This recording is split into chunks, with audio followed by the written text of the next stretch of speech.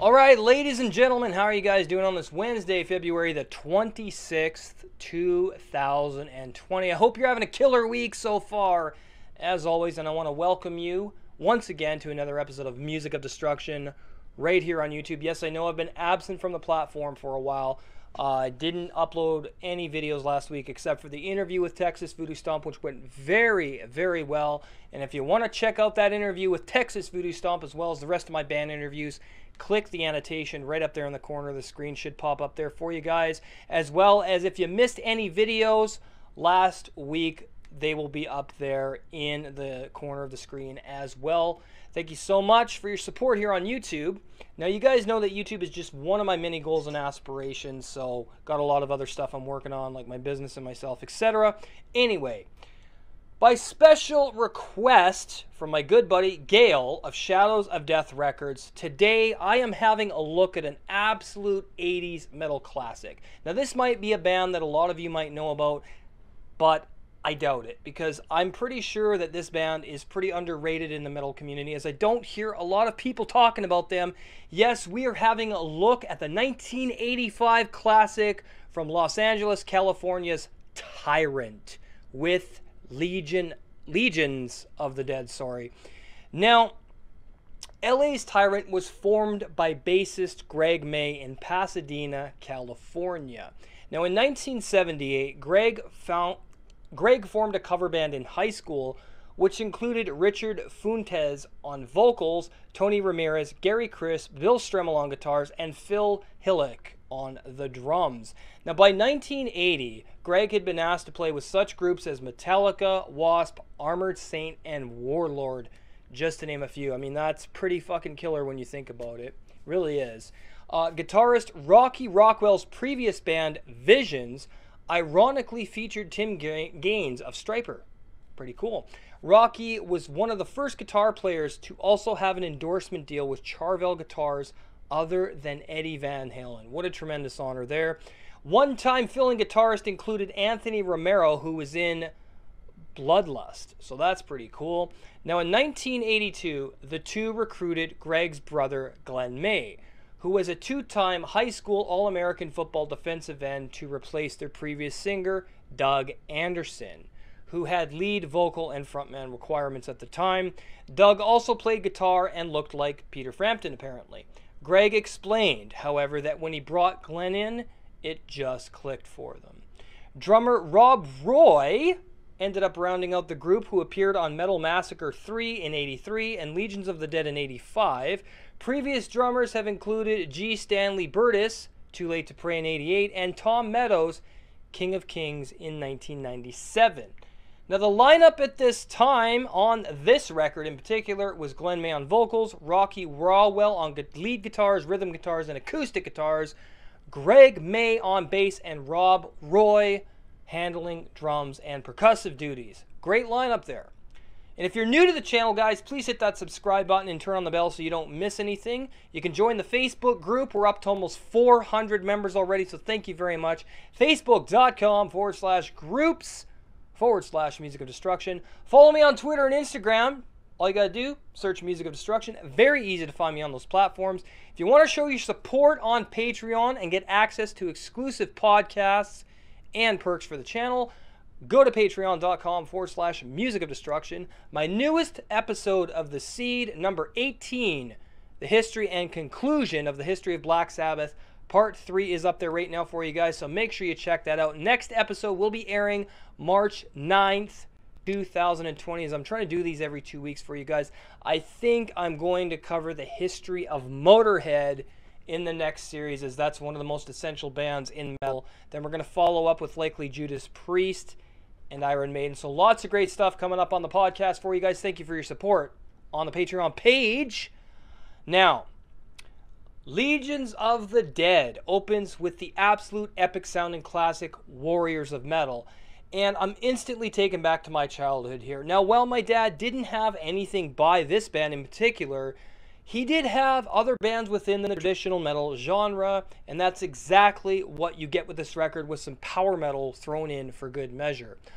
Now, The operatic vocals will take you back to the glory days of Judas Priest and Iron Maiden, and possibly even some Dio thrown in for good measure.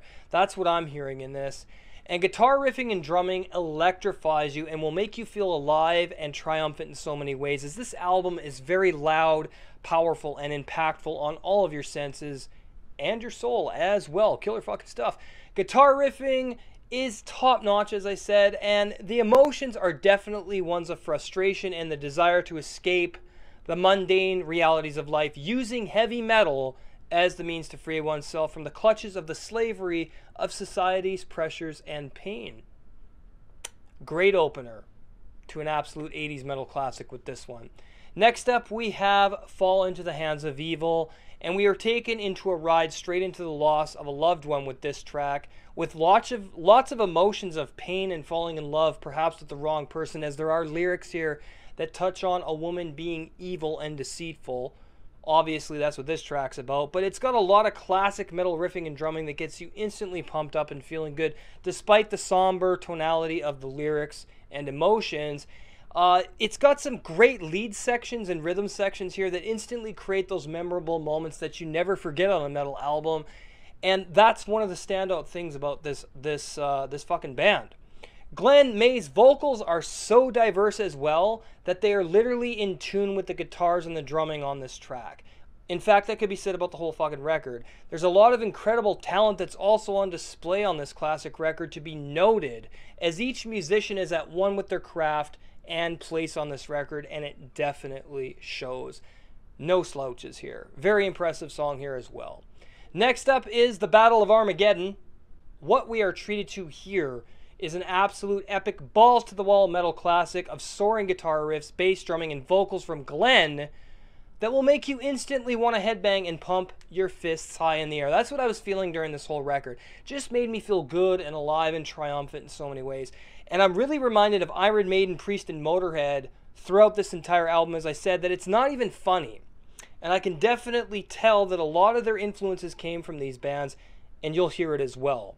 This is a searing, scorching, heavy metal classic with some absolutely insane guitar lead sections. Now, one thing I also wanted to point out here is the production. This is how you do metal right, and this is what a metal album should sound like, as it's not overly clean and not overly raw either, but it's kind of right in the middle that give it that large auditorium type feel where you can just picture everyone in the crowd screaming and cheering as their metal heroes take the stage. That's just some of the feelings that this album invokes, and there's a lot of genuine emotion and passion to be found here throughout the album as well. This was a time in metal when it wasn't about the money or marketing.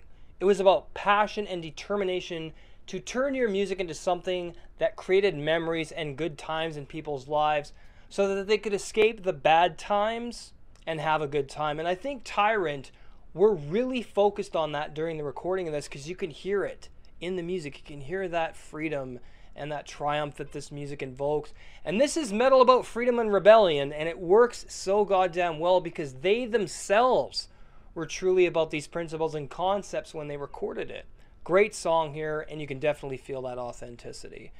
Next up is Legions of the Dead, and it opens with what you think is going to be a ballad before it kicks into full metal ass-kicking intensity with some really awesome double bass drumming and intense soaring guitar riffs that once again give that feeling of power and triumph. But this one is a trip right into hell, with lyrical themes of leaving the world behind and joining hell's legions, where nothing but freedom and good times await you.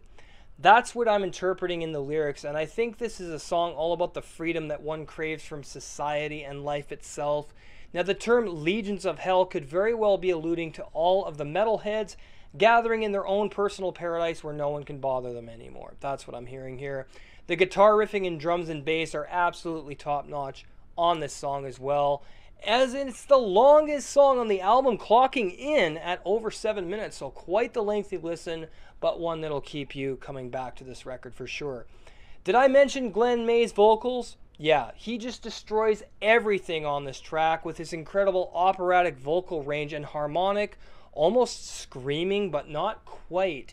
And it's a really unique vocal style that definitely stands out from many other vocalists around the same time period.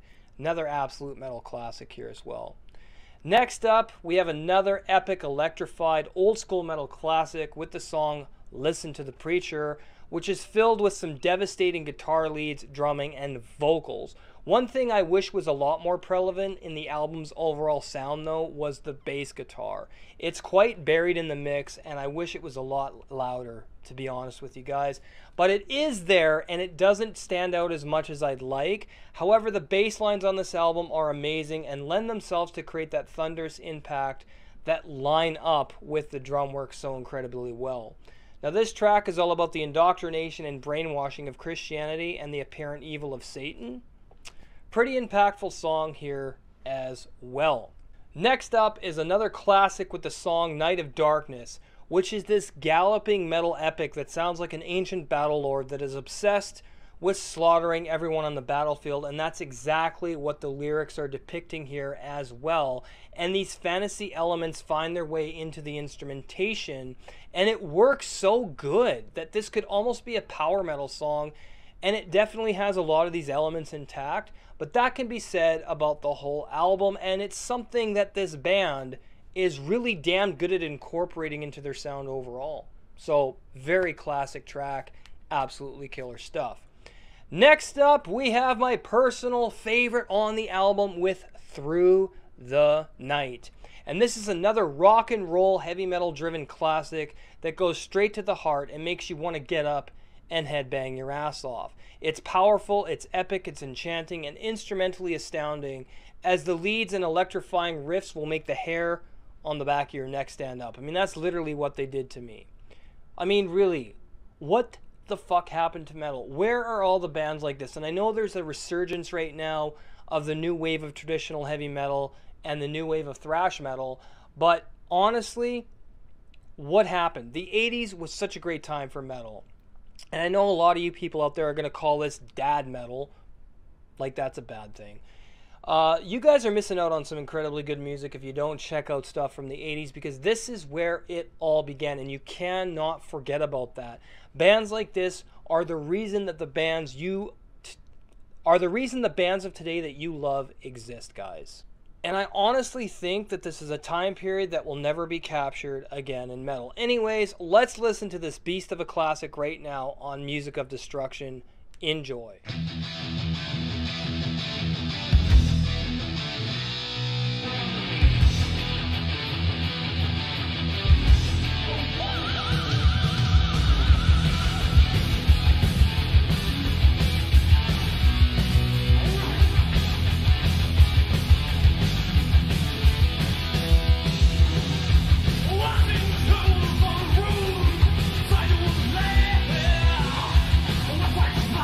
That guy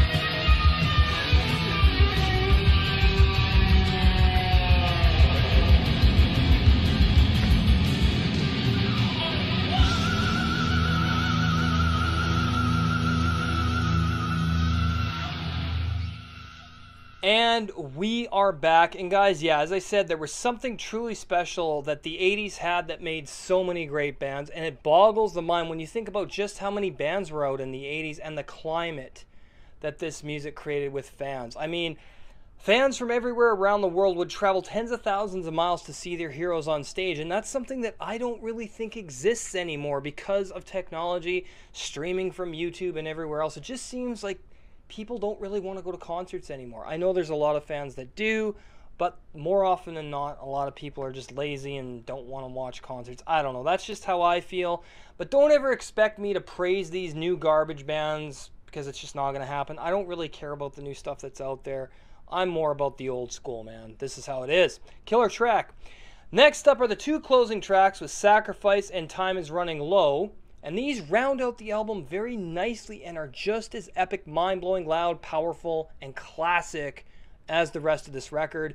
More of the soaring riffs and enchanting, captivating melodies and lyrics continue with these two tracks. Sacrifice is a nice, slow-down driven ballad that captures emotions of melancholy and sadness that effectively draws you into its emotional atmosphere. Now, Time Is Running Low is a closer that's a balls-to-the-wall, power metal epic that will leave you charged up and full of life by the end of this album and is another timeless classic. Overall, guys, this is an essential 80s classic that every metalhead needs to own. Final verdict for Tyrant's Legions of the Dead is going to score an 8 out of 10 and get the horns. Make sure you go out and pick this up. If you're a fan of classic metal, you need to fucking own this because it's absolutely awesome. Shoutouts and thank you time here on Music of Destruction, Shadows of Death Records. Gail, thank you for working with me. Go check out his label, shadowsofdeathrecords.com/list-to-music. Check out all the great bands. He just recently signed Sagrado. You can check out my interview with Sagrado right up there in the corner of the screen if you want to check that out. Great fucking band, ladies and gentlemen. Honored to interview them. They're going to be coming back to the channel after they release their new album through Shadows of Death Records. I'll let you know when that happens. Going to be reviewing it as well. Also, shout out to Terry Marquez. Thank you so much for everything you do for the channel, Terry. She manages the Pissing Razors and Texas Voodoo Stomp. Going to be interviewing Pissing Razors again once their new album comes out, and Texas Voodoo Stomp's Welcome Back Anytime. Going to be awesome to interview those two bands once again, so thank you, Terry. Also, a shout out to Anthony, Chris, and Mop of Heavy Metal Networks. Check them out on YouTube. They have a killer band, Diabolic Intent, old school death metal. Going to be reviewing their new album coming out this year at some point and interviewing them as well. Going to be awesome. Also, channel shoutouts here to Acid Metal, King of Swords, Backwoods Metal, Farley's Nerd Cave, and Josh of Morticide. Once again, make sure you hit that subscribe button, turn on notifications. Have yourselves an awesome night and stay fucking metal. Cheers, everybody.